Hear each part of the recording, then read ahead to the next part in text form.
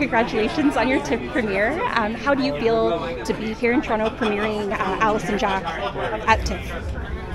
It's amazing. Obviously, it's a great honor to be here. Been in film like here once with my film, and now I was very happy that there is this TV section, so that we saw this TV show here as well. Absolutely, it's really cool to see the primetime program giving recognition to amazing series. I wanted to ask you what it was like working with Victor Levin, and how was that collaboration process, and did you learn anything from each other throughout making this series? Yeah, I think you always learn. Whatever you do, always when you don't say no, you always will end up learning.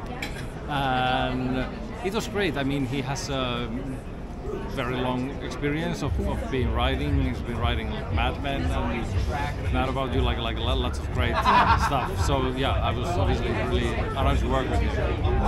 Well, it's incredible to have you here. Congratulations, and so excited to see Alice and Jack.